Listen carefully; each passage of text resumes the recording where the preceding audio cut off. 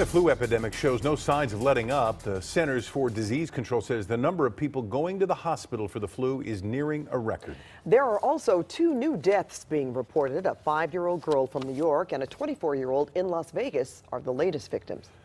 But doctors say there may be help on the way with some new drugs. One might even help you wipe out the flu in about 24 hours.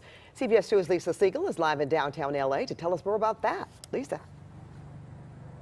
Well, Pat, imagine getting rid of the flu in just one day. It may be possible sooner than you think.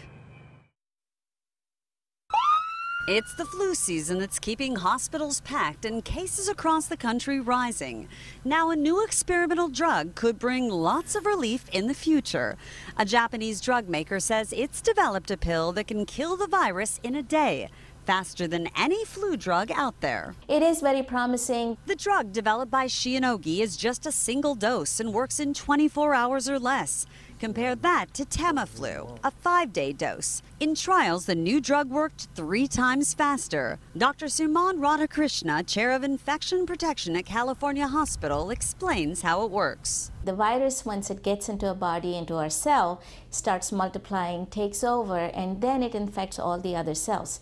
This is going to stop the virus from multiplying, so that's why people are not as sick.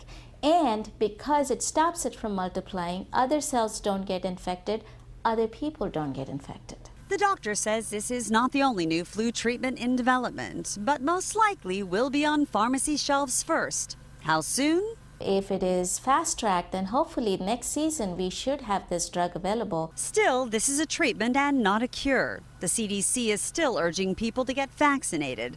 It may only be 30% effective, but some protection is better than none. Why would you want to be sick if you can prevent yourself from getting sick? Very true, and we may learn more about this drug in the coming months. It could be approved in Japan as soon as next month. Back to you guys.